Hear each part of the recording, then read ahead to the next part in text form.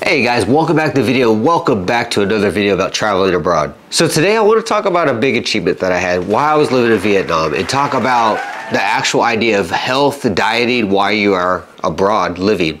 So this is a big achievement that I had living in Vietnam. I was able to lose almost 10 kilograms. I quit smoking, I quit drinking, I stopped caffeine altogether. And I want to talk about how I did that and how I got through that process while I was living in Vietnam, where smoking, drinking, coffee, and excessive eating is kind of the norm and part of the culture. And the final part, I want to talk about how I got through keto dieting and also how I went 7 days on a prolonged diet to finally really complete my diet and become a lot healthier with no regret. So before we get started, I want to talk about kind of the starting point, where I came from before I started getting into the diet and changing my health habits while I was living abroad. Now, I do want to say this isn't any type of medical advice. This is just me sharing my story while I was living in Vietnam and how I changed my diet and kind of got rid of the bad habits. So while I was living in Vietnam and most of Asia, I was really living the life per se. Like, I was eating a lot of fast food, I was drinking a lot, I was smoking a lot. I was just kind of out of control, I guess, in a positive way per se.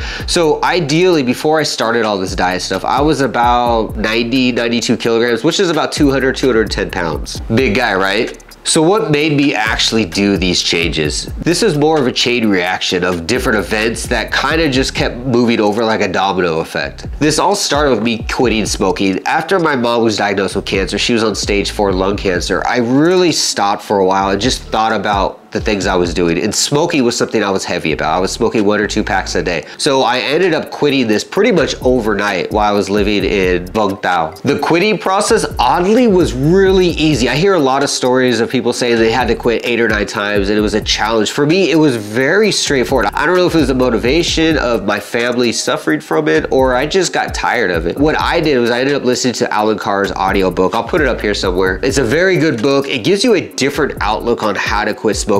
After listening to it, it got me to really think about my bad habits because it makes you really think about what we're doing as like habits, being smoking or drinking, and how you should really think about it, how it affects you. And that's kind of what it did for me. I didn't substitute smoking with nicotine patches or anything. I didn't do some other habit, sunflower seeds or something that we normally would do. I just quit that day and I never did it again. And Alan Carr also has another book for drinking, which is called How to Reduce Your Drinking. Spoiler alert, at the end of the book, he pretty much says, why are you still drinking? Just quit. It was seriously wild how fast I quit drinking and I quit smoking. Mind you, I was still in Vietnam, and smoking and drinking in Vietnam, if you live in Vietnam or have been there before, you know that is a big part of the culture. If you watch other YouTubers talking about Vietnam, 99% of them are talking about drinking culture or that they are drinking, and a big part of it. So if you're going out, you're gonna drink or you're gonna smoke or you're gonna be around it. And the idea that I was able to quit going through these Alan Carr books and never being tempted, it was crazy to me because it seemed kind of surreal. And being back in America, I've been to a lot of bars out here, and the reason for it is mostly for the food, the bar food. It's amazing out here. But I've never been tempted drinking or smoking. If you are trying to quit, I'll try to put them up here. I strongly recommend checking out these books.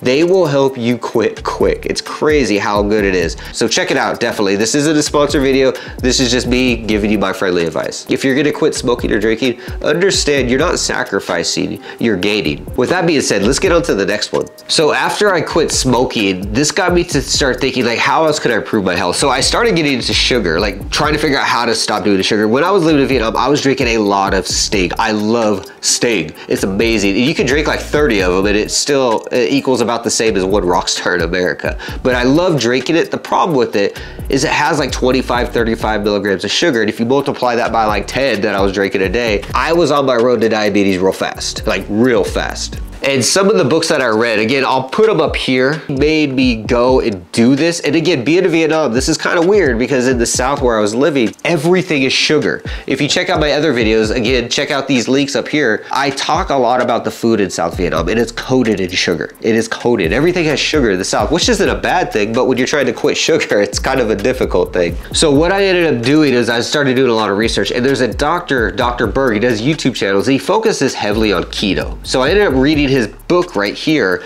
and that led me to really transforming my diet to vegetables, fruit, and like 10% meat. So I really dug down, and I ate a lot of eggs as well. The great thing about living in Vietnam is vegetables, chicken, beef, and eggs are super cheap, and you can get them anywhere, like literally anywhere. And when I started doing this, man, let me tell you, the weight really went down. So at this point, I've already quit drinking, I've quit smoking. So my health is really becoming a lot better. I'm feeling a lot better. But when I started getting onto keto and I started only eating fruits and vegetables, the weight just dropped. Again, I was looking at about 90, 91 kilograms with my weight. And I'll put a little thing up here somewhere on how my weight actually went when I was living in full mind. I went from 90 some kilograms down to 80, literally in like, I think it was like 4 or 5 weeks. It was insane how fast I was losing weight. And the secret to it was I just stopped drinking beer, I dropped the sugar, and I was just eating healthy. My body was literally dumping out the fat. My feeling, how like my skin was healing better. It was insane how fast this happened.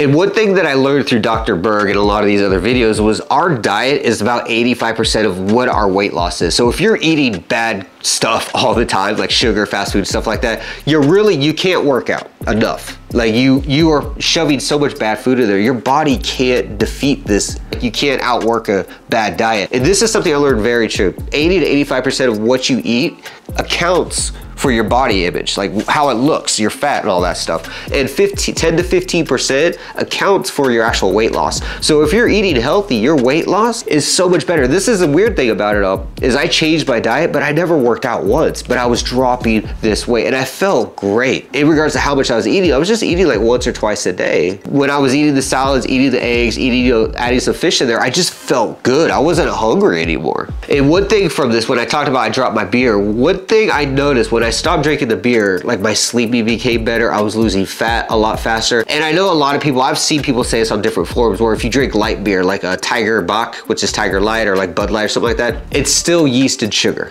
Bad beer is bad beer. You really have to go all out. And like I said, check out the Alan Carr video, or not the video, but the book on how to reduce your drinking. It is an awesome book. I've never slept or felt better in my life. And I saved so much money. The money that I used to spend on alcohol now, I just put it in the mutual funds. So it was a huge benefit. Another thing that I really learned was I stopped counting calories. A lot of videos I watch, people are always talking about you should count your calories, you should only eat 1,500 a day. I started to realize within like a week, because I'm really bad at doing that kind of stuff, it's a waste of time.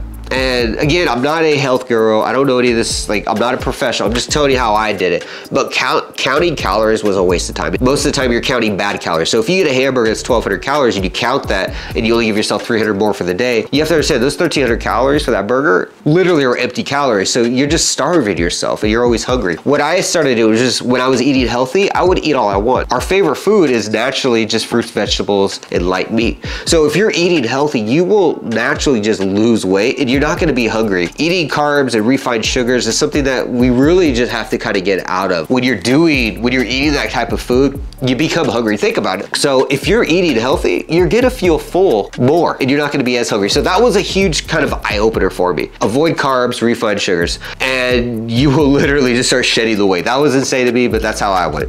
I always tried to avoid carbs like breads, banh mi's, which is very hard in Vietnam because noodles are a carb, rice is a carb. So I was strictly on like a vegetable fruit diet. And I would use some meats, like 10% in there. But my diets were strictly cutting out all those carbs and everything. So part of this massive weight loss was I just got rid of a lot of the bad things that I was eating in my diet. And the weird thing about this was when I cut all these carbs, sugars out, and I started eating healthy, but I would have cuts on my arm for like scratchy stuff. All this stuff was literally healing overnight. That was what really blew my mind, was my arm would have like marks from me scratching. And within days, they were gone. Like they were literally gone. This is actually the first time I broke out in like the last like year, but it's because I'm in America and a lot of the food, again, I'm like carving out again. I'm not gaining the weight as fast as I usually do. So when I cut the carbs and refined sugars and I just started eating healthier, Jesus, dude, like my appearance has been amazing. And again, check out my older videos. Like when I was leaving Vietnam and I was doing the how to get out of Vietnam during the whole pandemic thing, visually getting younger than how I looked a year ago. So either way, when I was looking at the Dr. Berg videos, actually his main focus is keto diets, which is pretty much vegetables, light meats, and like nuts and stuff like that. He avoids the fruits because of the sugars.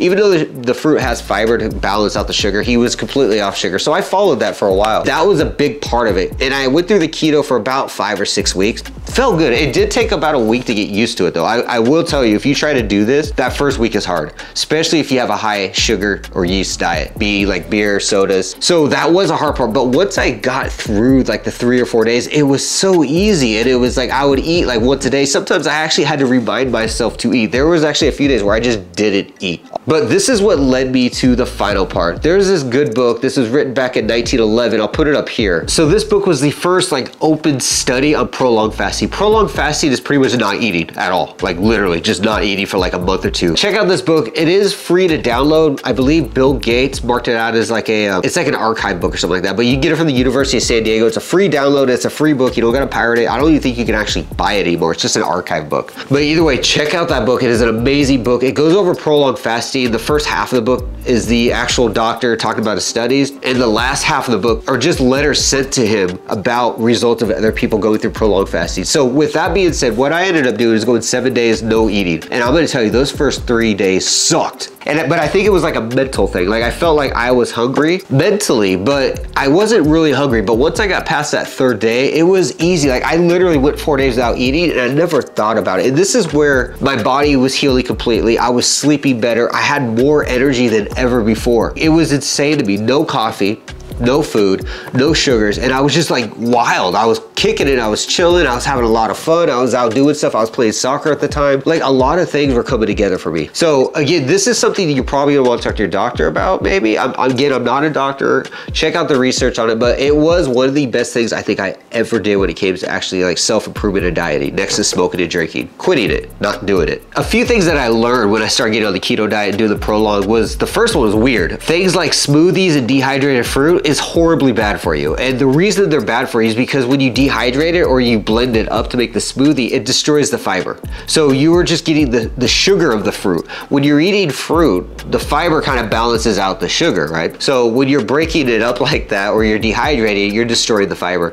So ideally eating like dried fruit or drinking a smoothie is almost like eating a candy bar. I know it's not equivalent, because the candy bar is obviously a lot unhealthier. Kind of has the same idea. Again, not medical advice, this is just what I experienced, but do keep that in mind. Part of your objective, if you're gonna try to lose weight and get on a healthier diet, is you want to avoid refined sugars, 100%. If you want to have sugars, make sure it's something that has fiber. If you look at candy bars and stuff, it'll have like 20 or 30 milligrams of sugar and like 1 milligram of fiber. The sugar just goes straight to your blood. And another thing I learned is detoxing is not a real thing.